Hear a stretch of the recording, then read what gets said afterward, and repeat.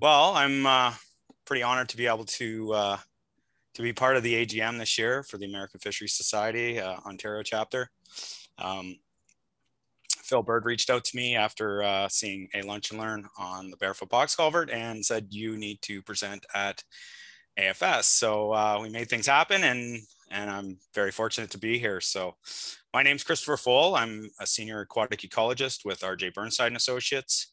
I've been in the consulting world for probably over 20 years. Be 23 now, graduate of Sir Sandford Fleming College in Lindsay, Ontario. I've had the opportunity to work across Canada and internationally on fisheries related projects.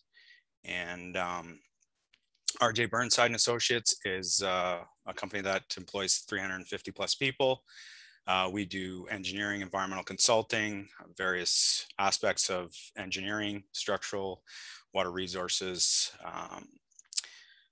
to treatment. The list goes on. A lot of environmental assessment work, linear type projects, road transportation, and we also have NEGAM Burnside that's 51% Aboriginally owned. So we are also working on Indigenous projects. So anyway, the presentation today is about an innovative box culvert design that supports brook trout spawning and thermal conditions.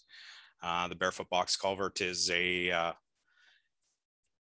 unique and innovative, let me just a second. There we go. Okay, here we go. Sorry, just need to know how to move it around. So anyways, the presentation overview, we're gonna go into some background about the Barefoot box culvert. We're gonna look at a couple case studies, design and performance, and its application in real world conditions.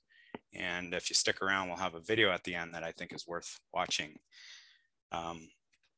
So our first location that the Barefoot box culvert was to be installed was in Melanchthon. It was a project that required permitting through Conservation Authority, Department of Fisheries and Oceans. And we're looking at a degraded cast in place structure, very expensive to replace as a three-sided structure. And we got thinking about another option that may help and support thermal conditions and groundwater input into the system. So with regards to the background on the Barefoot box culvert, we are always kind of dealing with permitting and regulatory aspects of how we have a project completed and permitted. And we go through different aspects of design and how we can support the conditions within the watercourse. And one of the things that always seems to come up with regards to three-sided structures is morphology and also groundwater input. We have to look at the hydraulic models and conformance to flow to make sure the opening's size large enough to convey those flows, and it has to be designed appropriately. The big thing is to replicate form and function with regards to channel meandering and substrate types, making sure that there's embedment and suitable substrate and groundwater input. Sorry about that. So with regards to form and function, we want to replicate channel plan form with regards to morphology, riffle pool structures, channel conditions with regards to depth and substrate, maintaining thermal regime, which is very important with regards to cold water systems. Brook trout are very sensitive. They are a cold water species, and they require groundwater input to survive. It's a life history requirement and process requirement for groundwater input. If there is no groundwater input, brook trout have very hard time spawning. The groundwater input into these systems allow for incubation of eggs and thermal conditions that support through winter. That is usually pretty dependent on the years, but can be pretty detrimental with regards to frazzle ice and that sort of thing with regards to fall spawning species. Suitable substrate, obviously using good granular material, a diversity of sizes is very important because size range of substrate, how the matrix works. It's basically a variety of sizes, but having the right stone size so that it doesn't get washed through the system, and ensuring that it's clean substrate without silts and clays that would maybe block groundwater input. So in order to understand how Barefoot works and the requirements for groundwater and what happens within these systems, we have to understand the groundwater to surface water relationship. And with this slide, you can see how shallow and deeper groundwater systems contribute to the surface water. And we've got a tile drain, obviously collecting surface into from agricultural fields, and you see that dump in. But the shallow groundwater flow is the one that's really important because of the lateral movement of groundwater. Those shallow groundwater systems are typically the ones that are supporting the headwater type streams. These smaller headwater type streams that support brook trout definitely require groundwater to function. And they're where you find groundwater in these systems and brook trout present, you have potential to find spawning areas. So the deeper groundwater system, we believe, coming through bedrock and those deeper aquifers, not contributing that type of water. The really deep water seems to be a little bit different with regards to water quality and conditions. So we're typically focusing on the lateral and shallow groundwater system. Another term to be aware of is the hyporheic zone and how that groundwater and surface water reacts and the interrelationships between how surface waters react with groundwater and the water table in the hyporheic zone. Having that lateral shallow groundwater input is very important.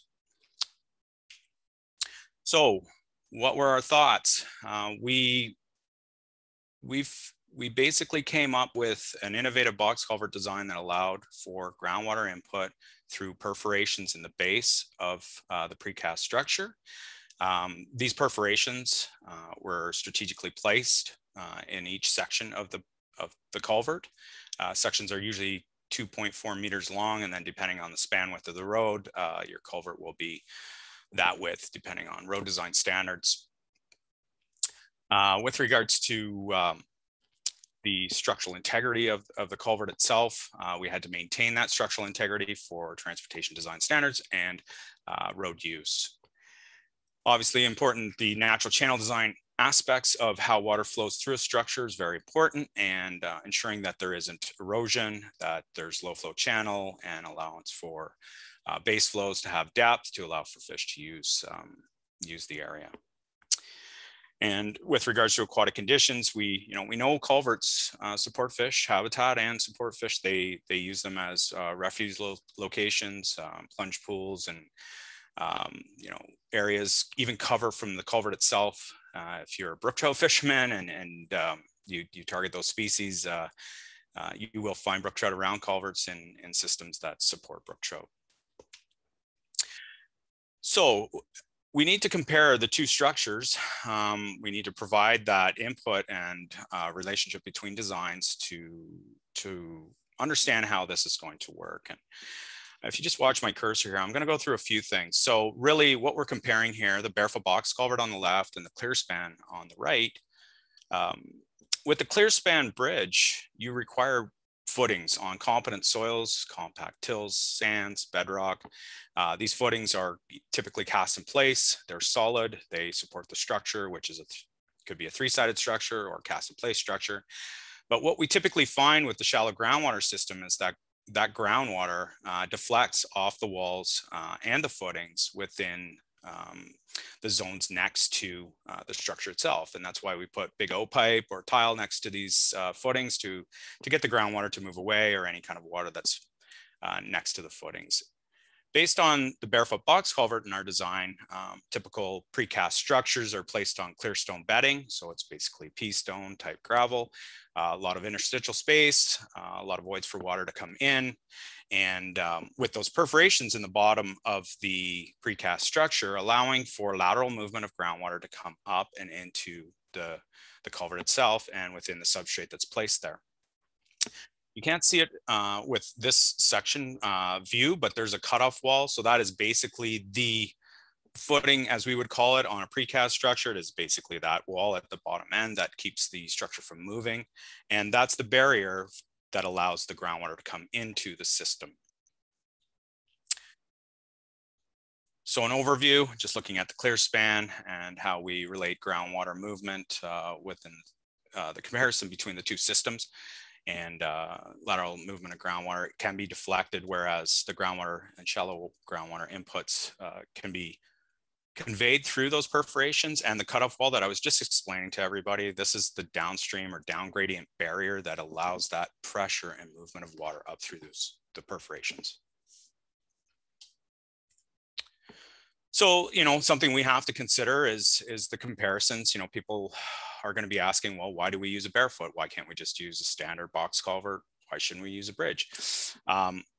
With regards to this practical application in this session that, we're all involved in here, it really relates to practical application of an idea or a method or a way to make something work.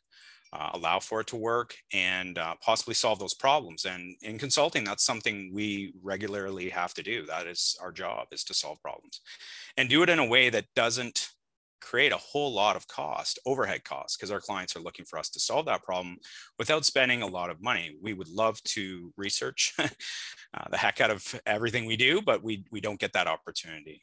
Although there may be one in the future if people stick around for the mentoring session. So anyway, with regards to these the comparison between the two culverts, or the two culverts and the clear span, we look at time equals money and time in the water. I'm not going to go through detail on this one, but basically what it relates to is standard box culvert and Barefoot are very similar, although the Barefoot allows for thermal conditions to be improved and groundwater input to occur. When you look at clear span with footings for same structure size, you're talking about an increase in cost. So for Melanchthon, this Barefoot box culvert was $300,000 constructed. And for a 3-sided cast in place structure, it would have been $450,000. So you think about the coffers that municipalities have that actually pay us consultants to do work. Those coffers get spent fairly quickly if they're being spent on infrastructure, and the opportunity to improve other structures. Obviously, if you've got $150,000 to spare because you saved it, then you can look at improving those structures. So I think it was very attractive to some of our clients. So when we look at how these structures are placed, I think it's beneficial to see what actually happens in the field, what's going on. They are craned in place, these large structures. This is pretty big construction with regards to a comparison to a CSP or even bridges, for example. This culvert was placed within 2 days. We had the full 5 sections placed. You'll see, I think if you see my cursor here, this is the male end and the female end fit in. There's a gasket in between. Doesn't allow water to escape through there because we don't want any issues with freeze thaw and ground conditions underneath the asphalt. But to note, I think what's more important, a lot of science-minded people here, that how we tested the Barefoot box culvert. These are piezometers that were placed in the perforations and the substrate that we used for this site. So the as-built conditions, a couple weeks after the culvert was placed, we can note that there's a limited footprint, very attractive to the regulating authorities that we're not making a big mess. We're in and out of the water fairly quickly. DFO likes that. And we're not taking up a lot of time and closing roads for long periods of time, which is associated with bridge structures. When you have to form footings, pour concrete, make sure the concrete's to structure requirements for MPA, and placing structures on top of the concrete footings it takes time for everything to be good to go. So I think what's important is looking at how we tested the Barefoot box culvert, keeping in mind that we are consultants and we have kind of limited research type money. I would say there isn't any, but we did use some internally. I think some came out of our own pocket, and we decided to take a look at how this functions. This Barefoot box culvert in Melanchthon went into the Pine River. If you're resident in Southern Ontario, the Pine River discharges or basically flows through Melanchthon and ends up in the Nottawasaga. It is a very high quality cold water stream that supports brook trout, mottled sculpin, and a great location to determine if brook trout are going to use a structure like this. And also a bit tough in a way that, you know, when you're looking at thermal conditions with a groundwater system or groundwater systems contributing to these colder upper reaches, it's tough to pick out those nuances that relate to temperature and, you know, really determine what's happening. So we put piezometers in the Barefoot box culvert, and we looked at you know, what the surface water conditions were like with regards to hydraulic gradient and groundwater input and groundwater upwelling. We looked at temperature, and obviously every time we went to the site, we would make observation, you know, observation of trout use or trout being there. And we've done quite a few surveys with regards to underwater video. One other aspect that we did take into consideration is that if something's perforated and we needed to plug a few areas just to make sure that we were seeing the performance of the Barefoot box culvert. So like I said, we put piezometers inside each of the perforations. You saw 4 there, and I'm gonna go through those conditions just to add also DFOs monitoring those conditions with regards to the regulatory agency. And we did see some positive results. So here's a couple of photos just regarding the piezometers. This is 10 slot stainless steel well point. We use diver, Solness diver, automatic water level loggers, and we place those inside the piezometers. And with this schematic, you can see where we've placed these piezometers. We did upstream, downstream, shallow and deep, but primarily concentrating on the base of the culvert and the underside of the culvert. What we did see right off the hop was good positive groundwater upwelling within those piezometers. And you can see where these blue triangles are, that's signifying the groundwater levels within the piezometers. And right off the hop, we had anywhere from 3 to 5 centimeters of upwelling. And this deeper one actually was pretty exciting, almost contributing artesian type conditions. So we installed the first Barefoot went in November, October 2015.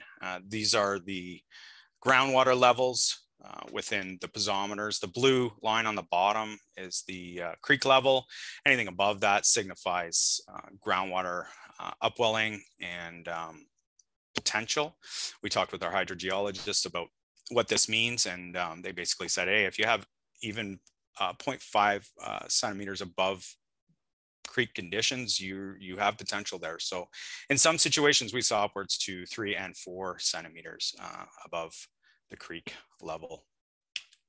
In 2 years later, we were collecting data and using a Solness automatic water level logger, having staff obviously able to look at groundwater conditions. We do a lot of groundwater modeling for our clients, and having that data available and collecting it. It's, you know, you've basically deployed a logger, and it's going to collect information for a period of time. The big thing is that you hope it doesn't fail, and you get your information, your results, and you're able to determine what's going on. We did go back a couple of years later just to do some manual measurements, and I think this is really what this is showing with the blue line on the bottom, the creek level. And these are upstream shallow, upstream deep, downstream shallow, and creek levels. We're seeing consistently these upward gradient or groundwater potential above the creek level. So positive results with regards to the groundwater input. One thing I noticed in the culvert itself when it got placed is that, you know, there was a few things. There was observations that I thought were related to fish use, just kind of clearing off areas. You know, brook trout can be pretty elusive. If you've ever studied brook trout and had a chance to work with them, they're pretty skittish. They take off fairly quickly, and they're not easily found. But when they want to spawn, they do gravitate to areas that are suitable, and those areas have to have groundwater upwelling. So we started to see some indication, and, you know, just kind of like brushing off of rocks, like where fish would appear to be using and clearing off, seem to be suspect. But, you know, it's early, so let's just see what happens. An overhead view of both piezometers and the automatic water level locations, and we used hobo stream temperature loggers, place them up and downstream and within the Barefoot box culvert itself. We wanted to collect some data with regards to surface water conditions. The automatic water level loggers do that, but also having surface water temperature conditions were ideal just to see if we would see any difference in temperature. Now, that being said, this is a very cold water. It rarely goes above 18 degrees and typically around 15, 16 and ideal temperatures for brook trout. One thing that did come up though, and people had asked is, were brook trout using the area prior to the placement of the culvert? And we did note that there was a spawning site just downstream of the culvert. And that spawning site in consecutive years remained to be active. And that was important to us because we didn't want to take away from what was available. Some may ask, well, if groundwater, if groundwater is coming through your system or your Barefoot box culvert, are you taking away for the opportunity for other areas to be successful? And we noted that brook trout were spawning in those areas still with Barefoot in place. Just a shot of the hobos, using stakes in the stream bed, simple camping stakes and flagging tape and stuff that's easy. We need to think about ways to solve problems and keep it simple. So let's take a look at the surface temperature data. I think this is kind of important with regards to the function and the results of what we were getting from Barefoot. That pink line at the top, that's the surface or air temperature kind of going through the roof on a warm day in June. And this blue line in the middle here, this is the creek temperature. These are surface water, the hobo results here, and you get this peak on the upstream end. And these are diurnal peaks with regards to, the heat of the day. And down here, we're seeing our temperatures from our automatic water level loggers, definitely below the creek temperature, which is good to see, and the potential for input to the system through the Barefoot. Another kind of overview of a multiple of days in September, we do see typically low water conditions and not a lot of precipitation, but we still see that heated day that's happening. We've got still kind of summer-like conditions. We've seen that in the last couple of years where it seems that summer creeps into October and even past that. So just looking at how that was working, how the Barefoot was working in September, and we're still seeing those same sort of nuances with regards to the temperature data and the groundwater data still being low.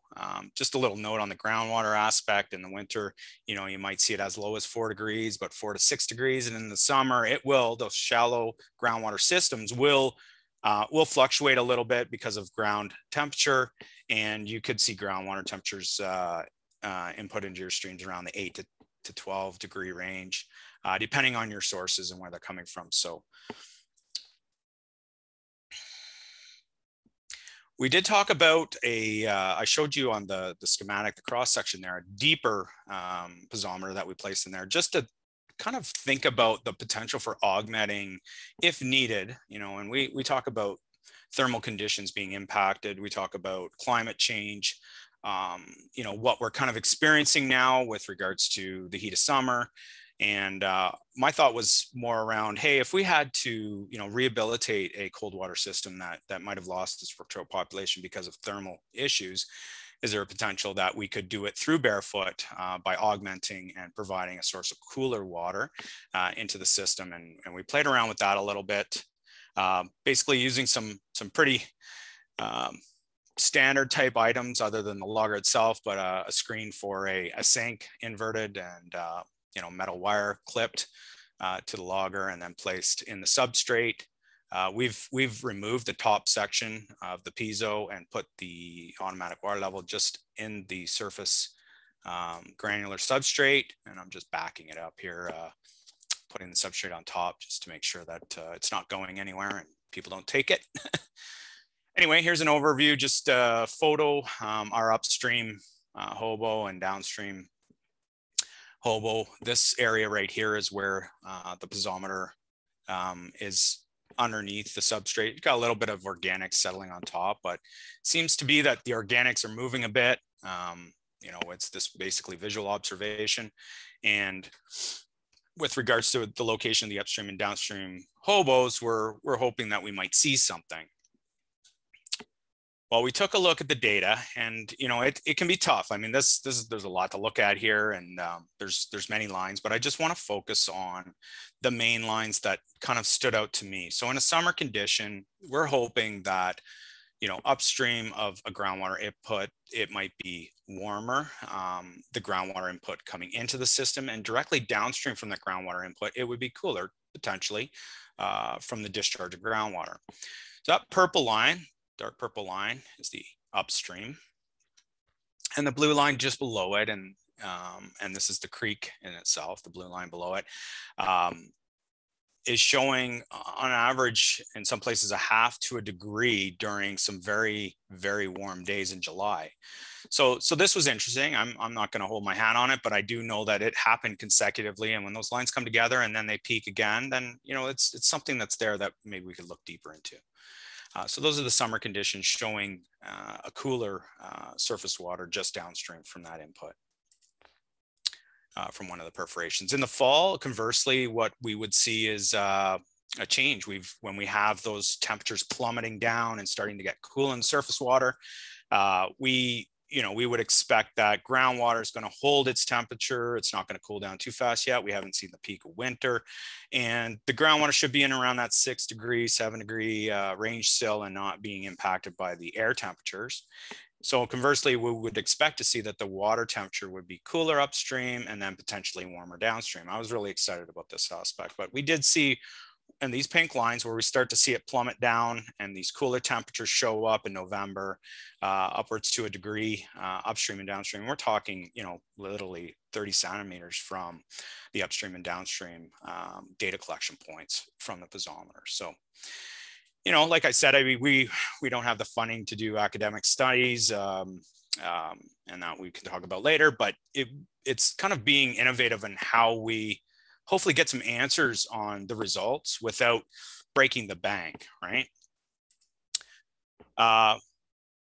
This was unique. We were really excited. Like I said, we did see evidence of brook trout using the culvert, the Barefoot box culvert, and we thought, you know what, we'd been working, and we met with Precision Biomonitoring Inc. At Laternal, pretty excited about their eDNA services.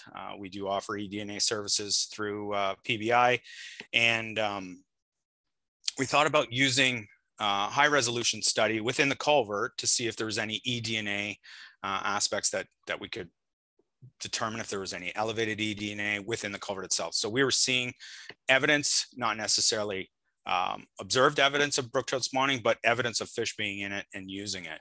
So we did a baseline study in March 2019. We did 10 samples throughout the section and collected baseline DNA. And that kind of established where we were at. And then we came back and did a high resolution study in November 2019, worked with Dr. Stephen Crooks with PBI. They've been pretty busy with the whole COVID rapid testing thing, and but it's pretty exciting for them. They do offer eDNA services, and we did have the opportunity to work with them on that. So they developed the study, the high resolution study, and we did take a number of samples within the culvert itself. We did a grid system, and I'll show you the overview in the next slide. But when I talk about use, and like I said, brook trout can be very elusive and may not be there when you're there, or beginning and end of spawning eras or times during the year that they might not be on site. But we would see this, and this really caught my interest, and it resonated with me. I believe that they were using it and spawning in there. So I wanted to get the eDNA results, see if it told us anything. So these are the eDNA results from Precision Biomonitoring Inc. And as you can see from the overview, number 7 up in the middle here, this is the kind of high suspected high occupancy location or elevated brook trout use. We did upstream, we did downstream, direction of flow, and replicate samples throughout the base of the culvert, within the water regime. Near substrate, we were looking at kind of getting information from what was there. We did this during low flow conditions. We wanted to avoid that flow aspect that could relate to DNA movement. Yeah, we had a chance to sit down with the results, and we did see that the left side of the culvert definitely had higher results for eDNA compared to the right side of the culvert. And within 7, some pretty high numbers within that higher occupancy area. But if we look at, 13, 11, 4, 6, 11, 4, 6, 7, we were seeing those higher numbers and the higher scale of eDNA within those samples.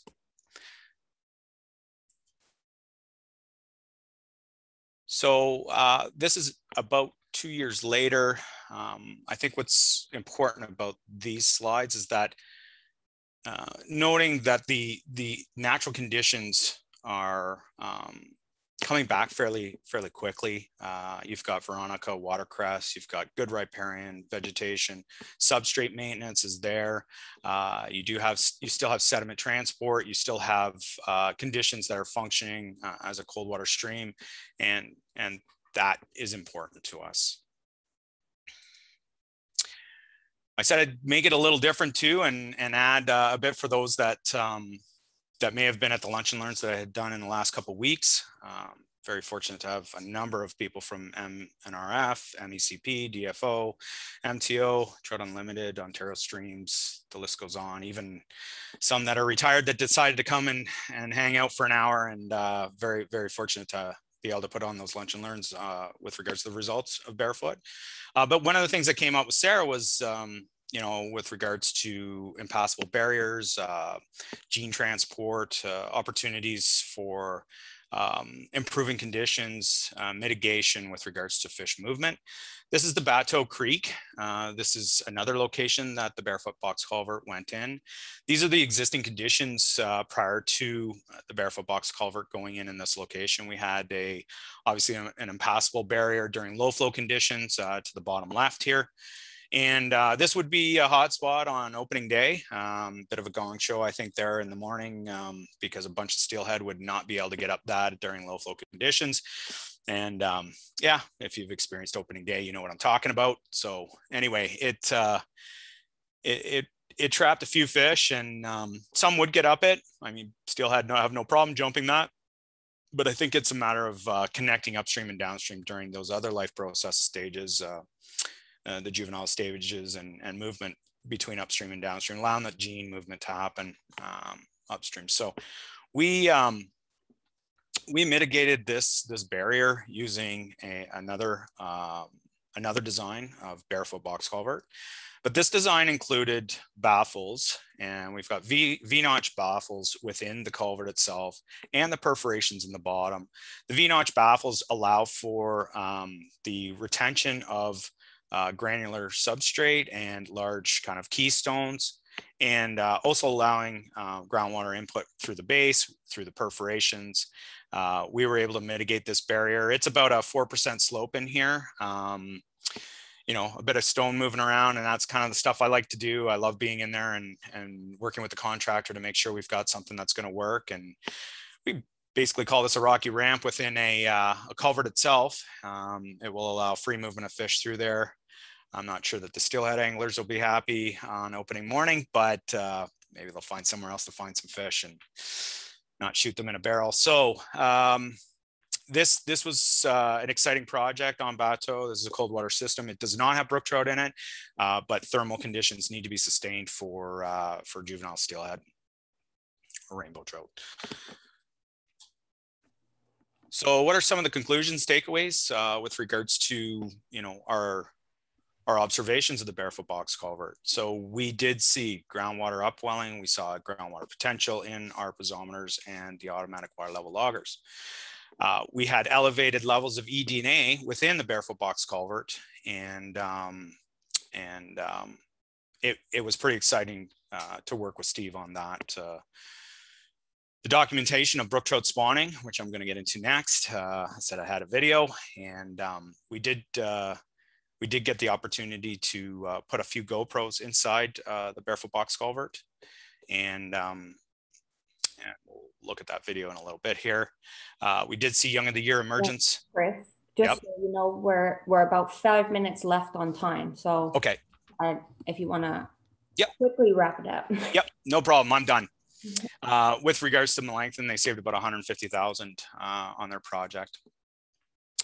So this is a photo that's pretty dear to my heart. I was able to clip this from a time-lapse video.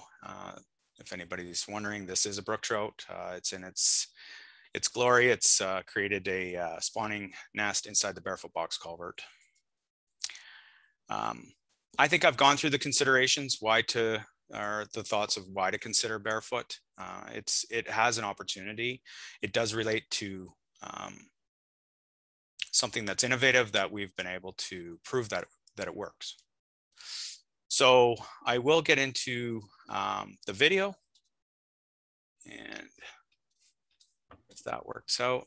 Yeah, and as Chris is just setting up the video, Chris will be around for the mentorship session as well. So you know, throughout the afternoon, if you want to type questions into the chat or the Q&A, Chris can answer them in there, as well as like later on in the afternoon as well. So yeah, great opportunity, I think. Okay, so if I press play, hopefully this will work as proposed. Just a little bit of background. We were able to get GoPros.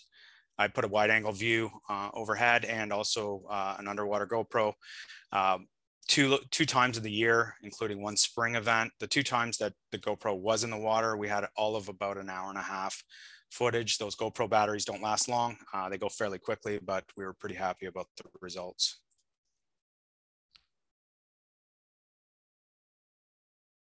Can everybody hear the sound okay?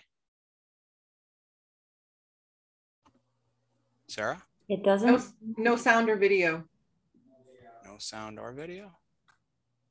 You might have it playing on a different screen.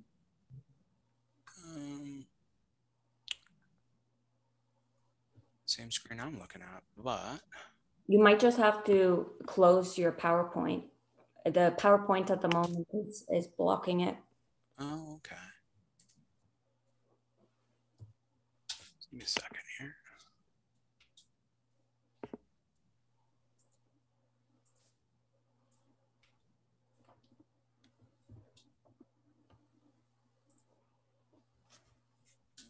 Second. So if I share my screen now, it should work. You guys see it now? Yep. Okay, let's start it from the start. Hopefully the sound works.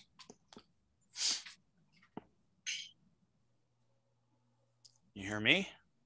Yep. Okay. Can you hear the sound?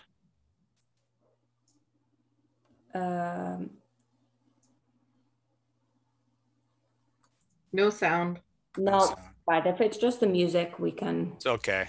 I'll sing. I'll just go through it. So just looking at spring and fall conditions within the culvert itself, substrate, types of substrate, good sorting. Obviously, we want to maintain those conditions within the culvert itself. Introductory of just some underwater footage. We've got brook trout in the system, and some good sized fish, which were exciting to see.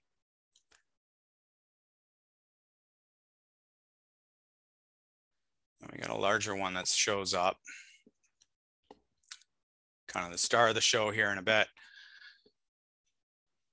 So this part is very important. And when I talked about areas being used by fish, so this is the wide angle view within the culvert itself.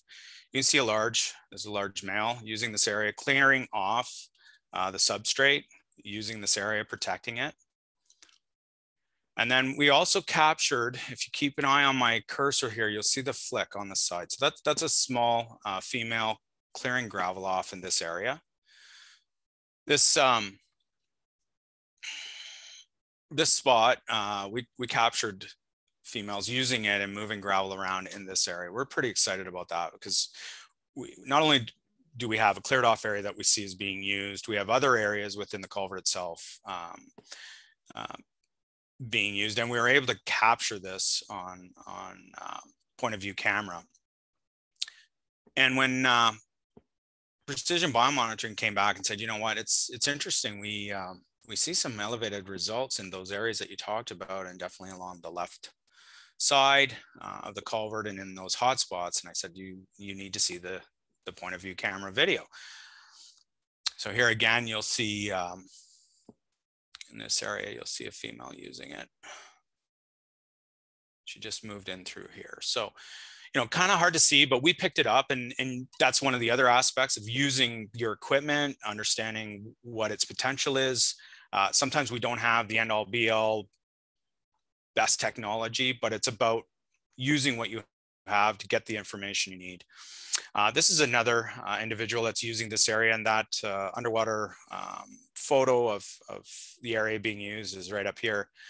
This is showing male dominance within the culvert itself. If you're aware of, you know, salmonids and char spawning, there can be some aggression, and that male basically pushed that other one out. So, you know, these are exhibitions of spawning behavior. So we're very excited about that. We also had the opportunity to put the GoPro under the water, and this area I saw was cleared out. So obviously I put the GoPro where it was, cleared out to see if I would capture anything. This is the December footage. You know, I might think this is late in the year, but we do see brook trout spawning into December, typically Southern Ontario, end of November. It can start a little earlier depending on your thermal conditions.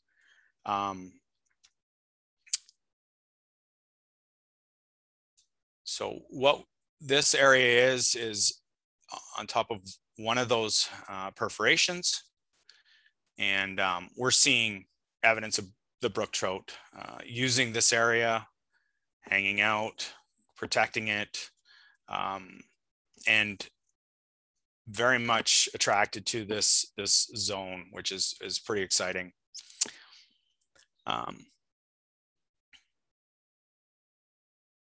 Kind of wish the sound was going because it kind of adds to the video, and my singing's not great, so I'm not going to go there. But anyway, one thing to note with regards to your equipment, and it'll come up in this next clip, another time lapse. Your GoPros do have a flashing red light, and if you're going to use them under the water and you're hoping not to spook fish, use a piece of electrical tape, cover that red dot that's flashing. And we do feel that in this time lapse, there was active spawning going on in this area, and you could see the cloudiness of the water and some kind of, it looks like the fleeing of the individual as they're excavating or using the nest, and that might be because of the pulsing of the red light. So something to be mindful of when you're using GoPros underwater to capture any kind of imagery, and beware that, you know, the camera and the battery time is very limited in cold conditions, and this water is going to be fairly cold in November and December. So at the end, I just wanted to cover it off with what I feel is kind of most important, and that's young of the year emergence and documentation within the Barefoot box culvert. It signifies the full kind of gamut of what has happened. These young of the year don't stray far from where they've been hatched, and to see them inside the Barefoot was pretty exciting. So evidence of spawning, evidence of reproduction, evidence of use, and temperature, DNA. So pretty excited. Anyway, I thank you very much for your time, and really interested with the knowledge that's available today, and everybody involved, that there are questions. I will entertain any question. Don't be afraid to ask something that may even, you know, negate everything we talked about. I'm very interested in everybody's thoughts. So thank you.